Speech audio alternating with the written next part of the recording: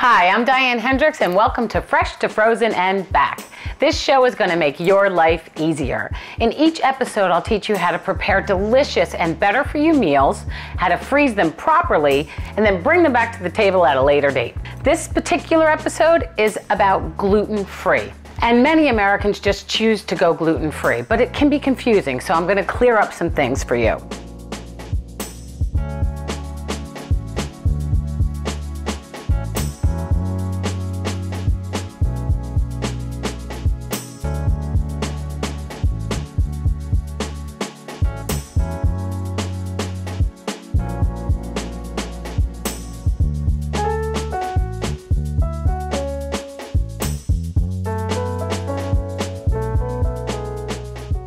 The number one thing that I want to share today is substitutions. When you go on a website and it says the top 10 gluten-free dinners of the year, and you see chicken, broccoli, and a baked potato, they don't really give you the substitutions for the products that have gluten. So let's do a quick run through and then I'm going to share some amazing dishes that are simple to prepare and absolutely delicious. You won't miss the gluten.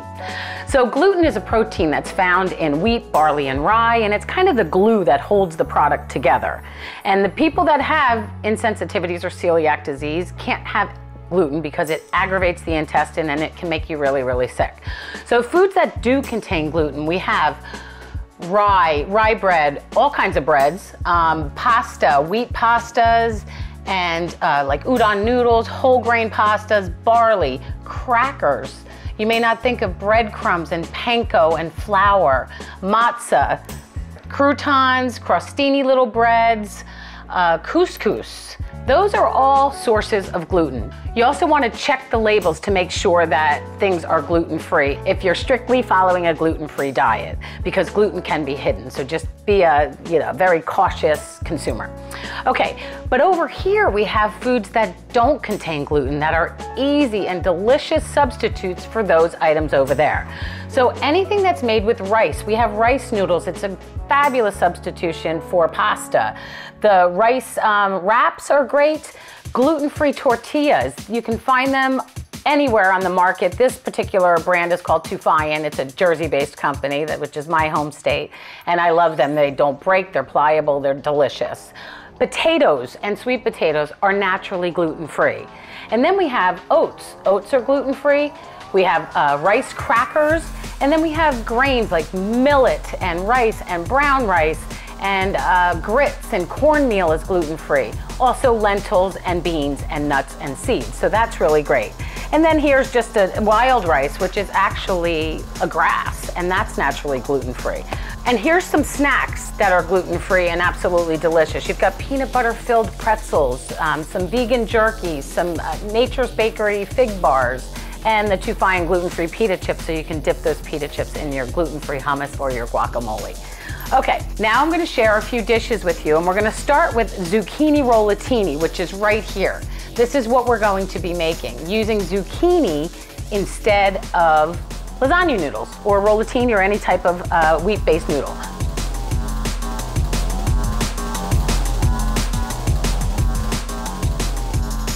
So we're just gonna boil up some water, and while that water is boiling, I'm gonna make the filling, which is so easy. Okay, so the first thing we have is an egg. Eggs are naturally gluten-free and loaded with nutrition. And we're gonna beat that up a little bit. And this is gonna help bind the ricotta cheese that's inside. We're gonna add some ricotta cheese. The beauty of this is we're gonna use all of it. If you don't use all of it in the filling, it freezes great. So we're gonna mix that in with the egg. Then we're just gonna add a little bit of flavorings. So we've got grated Parmigiano Reggiano, a little bit of basil. You can use dried or fresh. A little oregano, a pinch of cinnamon. My Nana always put a pinch of cinnamon in her ricotta mixture. And then we're just gonna whip that all up. It's got a lot of nice flavor. And because of the cheese, I'm not even gonna add salt right now. Okay, so now that is the, well, you know what, I'm gonna add a little parsley to the inside, but we're gonna top it off with some as well. And that right there, it's almost like the filling that I use for lasagna, but we're just gonna roll it up, and you'll see how easy it is, and it's beautiful as well. So this water's boiling. It's not a rapid boil, but all I'm doing is I'm taking the zucchini which I sliced on a slicer. You could also use a mandolin or you can use a knife. Just try to get even slices. So once the water boils, then you just drop it in. And what I want to do is I just want it to get slightly soft so that when we roll it up, it doesn't break. So let's just wait for this to boil up a little bit and soften up this zucchini.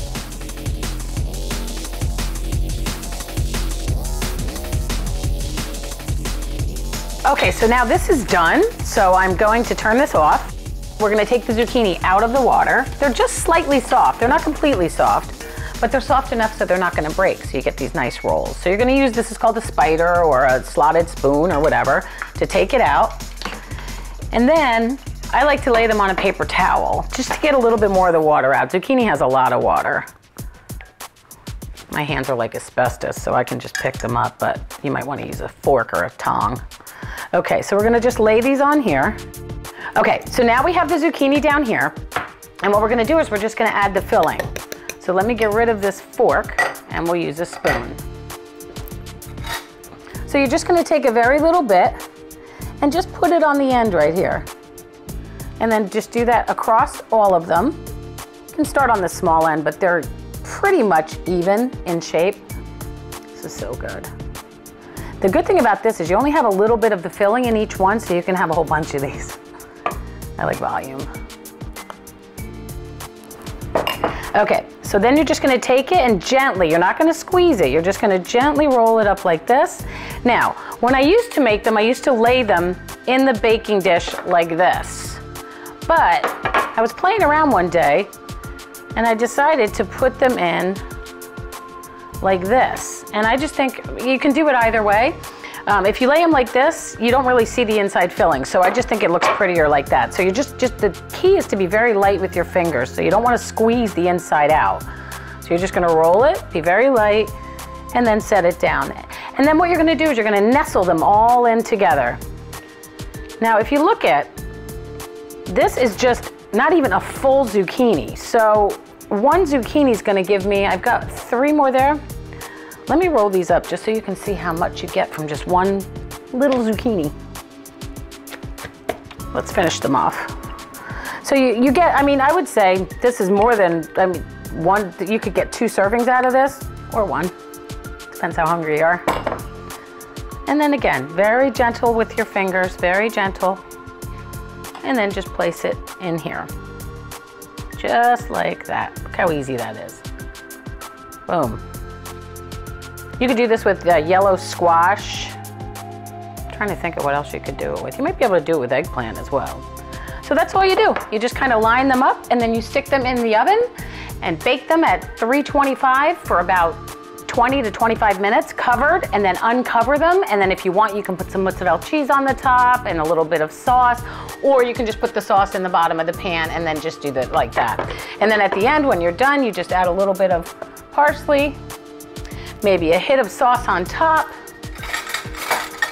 just for pretty, because I have sauce on the bottom there, and just kind of dollop it around, and it looks so good. And that's it. It's as simple as that. And the beauty of this is it freezes great. So if you only eat a little bit of this, you can just take the rest of them, put them in an airtight container, lid, label it, again, date it and label it, stick it in your freezer, and you have another meal when, just like that, as simple as that. When we come back, I'm gonna show you a loaded chicken quesadilla panini made with gluten-free wraps that are amazing. I'll see you in a minute. So a quick gluten-free quesadilla panini.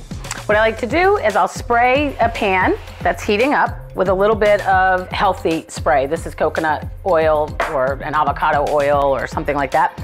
Get it hot. And then what we're gonna do is we're gonna take this tortilla. You can do this with gluten-filled tortillas or gluten-free, and then just put it in the pan. Get a little bit of the oil on that side, because we're gonna flip it back over. And then what we're gonna do is we're gonna flip it over, and while the other side's heating up, we're just gonna load it up. That's what it is, it's a loaded tortilla. First thing is cheese. If you're using cheese, put the cheese on the bottom, because then everything kind of melts into it. So you're gonna put the cheese across the entire tortilla, as much or as little as you like. This is a Mexican blend of cheeses. I think there's a little Monterey Jack, a little bit of cheddar. So good, okay.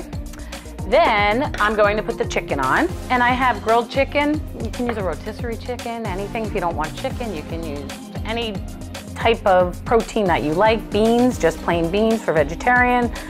And I'm gonna just put these on the one side.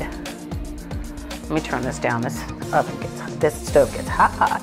Okay, so we've got that, and then we are going to add some cilantro, and we are going to put some guacamole on it. We'll just kind of spread it. And then we've got a combination of peppers, mushrooms, and onions. That's just the combination that I like, but if you like something else, do it. There's no rules. Okay, then what we're gonna do is we're gonna take the tortilla and pull it back and fold it in half. My little trick, wrap a brick in aluminum foil. It's a great way to weigh down and make a panini, or you can do a full chicken with 2 bricks in a big pan. You can do potatoes and get them nice and crispy on the bottom. And we're gonna let that cook for just a minute and get nice and, it'll get crispy on the bottom, because if you noticed as we were doing this, the underside was already cooking. So that's enough now, and then I'm gonna flip it over. So what we're gonna do is we're gonna flip this over. If there's anything sticking out, I just kind of shove it back in. It's okay. If it comes out in the pan and it doesn't stay in the sandwich, I just use a fork and I'll eat it. And then I'm just gonna lay the brick on top. And if I want it to be really flat, I'll double brick it. And it's just such a great tool. So literally you can go to like a garden store, buy a brick, and I just keep rewrapping it. I mean, I keep it for, I don't know, 2-3 uses, and then I rewrap it again with fresh aluminum foil. Okay, so I'm gonna turn that off and let that sit. And then when it's done, we're gonna plate it up and put a little bit of sour cream on the side. Over here, we have different types of tortillas. Right here I have, this is a breakfast tortilla. This has eggs and spinach and sun-dried tomatoes and a little cheese in it. This is buffalo chicken with blue cheese. And then this one, which I really love, this is eggplant parmesan without any breadcrumbs. So it's just eggplant with a little bit of cheese and a little bit of tomato sauce and a gluten-free sun-dried tomato tortilla. So this one's ready. And this is all you do, think. Then you just cut it, and it just looks so beautiful. I like to cut these tortillas into 3. So I'm just gonna cut it here, and then I'll cut it here. I could even feel the resistance on my knife because it's nice and crispy. And look at that. Look how delicious that looks. So you just plate it up, and this looks like a lot of food. So once it's smashed down, and look at all that. How delicious is that? So you have a loaded chicken quesadilla tortilla panini that is gluten-free, and it's absolutely delicious. When we come back, I'm going to show you my mashed potato pizza pancakes. You'll feel like you're eating pizza, but you're gluten-free with mashed potatoes. I'll see you in a minute. Mashed potato pizza pancakes. Super simple and absolutely delicious. You can make anything you want as an addition to these mashed potatoes. If you don't want pizza, you can do anything. You can do beans, you can do anything that you like.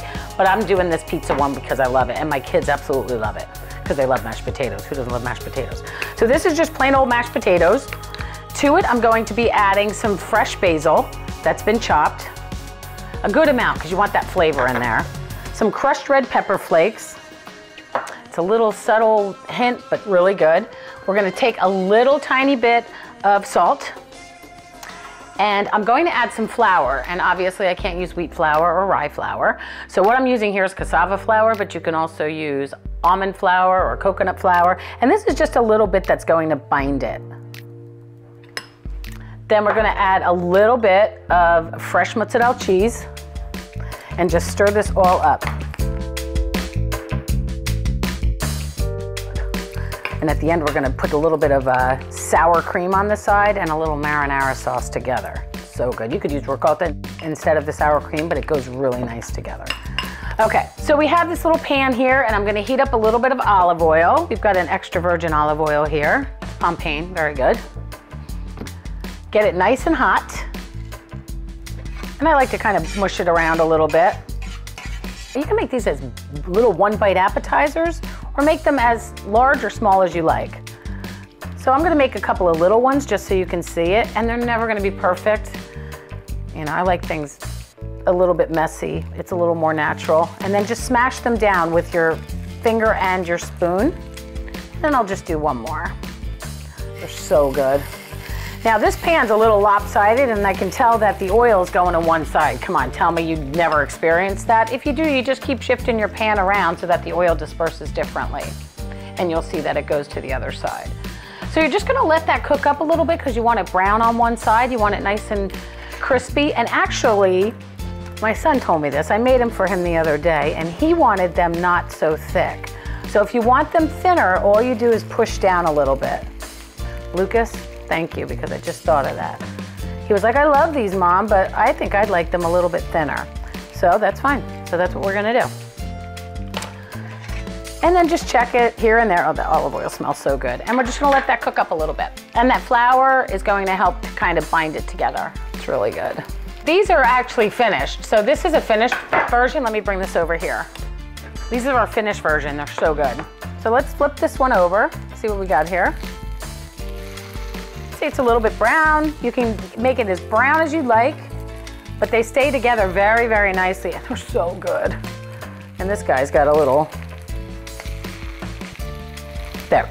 So we're gonna let that cook up, and then once it's done, you just plate it. It's as simple as that. So here's the finished version. They freeze great. You take them individually on a baking sheet, put the entire baking sheet in the freezer until they get rock solid. Once they're rock solid, you just take them out and just throw them in a Ziploc bag, a freezer-safe Ziploc bag, label it, date it, and you can pull them up 1, 2 at a time, and they're absolutely fabulous. So once they're done, you just plate it, and then what we're gonna take is a little bit of sauce across the top if you'd like, just a little bit.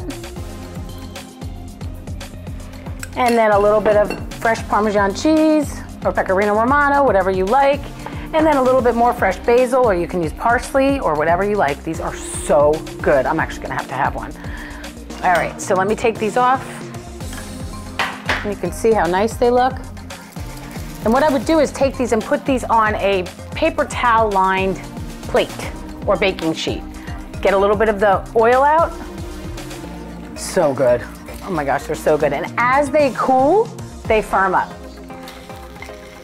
And we'll let that one cook. So what you do, you'll see that the oil came from the bottom, and now that's all on the paper towel, so you're not gonna be having all that extra excess oil.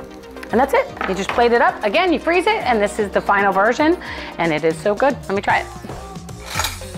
These are actually good cold, believe it or not. These aren't cold, but they are good cold. So good. It literally tastes like pizza with no wheat flour and no gluten in it, but it's so good. And it's great for kids. Actually, it's a great lunch to send your kids. They can pick them up and eat them. Okay, let's get rid of that. Now, I want to show you some other dishes that I've made. You can also make gluten-free banana bread. This is so good, and it's so simple. I used coconut flour in here, and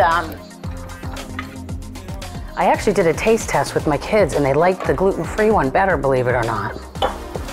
Look at this. It's moist, it's delicious. You can add nuts to it if you like, and it's very easy. What we always do in our family is we pop these in the toaster, and then we put a little cream cheese on them. That's the way my mother always used to like to have banana bread. Here we have rice noodles with shrimp scampi. You would not even notice the difference you get with the rice noodles. You get that nice stringiness, just like, you know, pasta, just like wheat pasta, and it actually is, I prefer it. It's delicious. And what else do we have? Oh, this is for breakfast. We have a quinoa breakfast parfait, which has some cooked quinoa on the bottom, which I added a little bit of cinnamon, a little vanilla extract, and a little bit of honey to the quinoa. Stirred it all up. And then I have some plain Greek yogurt that, again, I put a little vanilla extract and a tiny bit of honey in, and then just some fresh berries on top, and it's an easy grab and go, gluten-free takeaway breakfast. Tune in next time to Fresh to Frozen and Back. I'm Diane Hendricks. If you like this episode, please share it with your friends and your family and the people that you love, and I'll see you next time.